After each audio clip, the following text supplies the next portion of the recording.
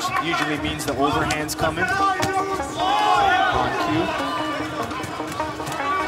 Nice round here from Wisse, and a knee of his own, and that has affected Belgari. Split him open. Busted him open, and now he goes down. What a turn of events! 1, 2, 3, 4, 5, 6, 7, 8. Hands high. He says he can continue. I don't know. He's looking in the wrong direction. He's busted wide open. A very similar look to what Alex Pereira did to him with a knee. Yeah, I mean, those knees are nasty, and especially being the shorter guy to land them, it's that much more impressive, but at least the cut gives him a few seconds to recover from the knockdown. That's the one benefit of it. Look at this knee. Donovan Wisse. Look at those combinations, setting it up, hook, uppercut, splitting the guard with those knees, grabbing the head. I think it's going to be stopped because that looks like an open style cut, not one of those straight.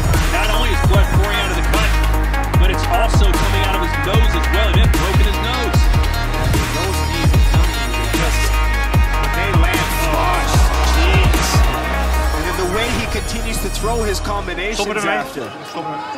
And that is it. They waved it off, and he's done it.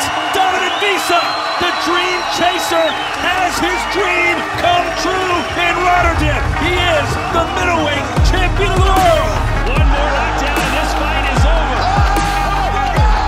Oh my God! God, do you believe this? 5, 6, 7, 8. He's out. 9. One of the biggest upsets in glory's history. Nice. Can you believe this? Arek Wrzosek with the stunner of all stunners. I have never seen anything like that in my life. I just lost my voice. I have never seen anything like that.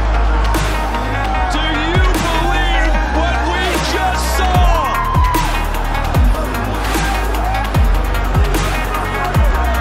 The moment of a lifetime.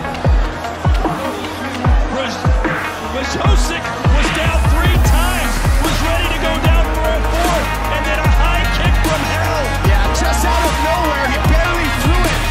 And once I see it hit bottom, it was a slow delay, but oh my gosh. Plazibat promised to knock him out in round 1. He nearly did it, and here he's down in round 2. Yeah. That'll be a knockdown. Oh, he's got it on his belly. 4, 5, 6, 7, 8, 7, 8. And it's over, and there it is. Antonio Plazibat with the biggest win of his glory career as he beats the #2 heavyweight in the world. He literally just jumped up the rankings that fast. With that power that he has, 2 knockouts back to back.